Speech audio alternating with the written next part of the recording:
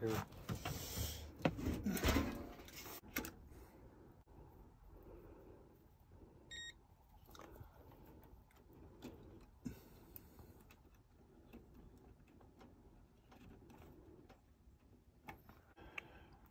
So there's 27 volts or 20.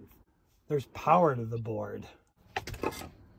That's not the blower motor, that's the exhaust fan right there.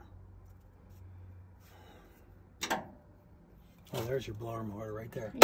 That's a capacitor for your blower. It could be the capacitors on your blower motor's bad. Indoor blower motor right here. C4, C blower speed chart. Cool. This is for cool. Oh, common. White is the common over here, which goes over to here. Where's the line neutral right here? Blower speed chart.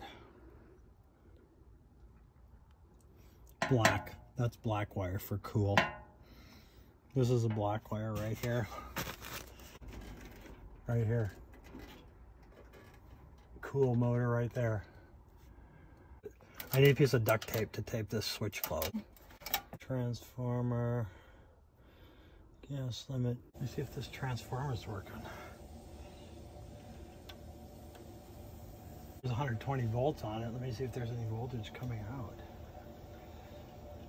Should be 24 volts. There's no voltage on the blower motor right now,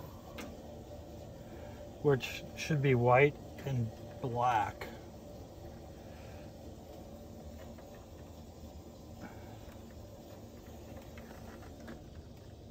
Which means the blower motor. Normally there would be voltage on the motor. And if this was not, yeah, if there was any voltage on there and it's not spinning, yeah, this motor would be hot as. See, like this one right here, that little switch right there, tells you what the fault is. That LED on. When you push this and it says off, it says control failure. Here it is on Amazon.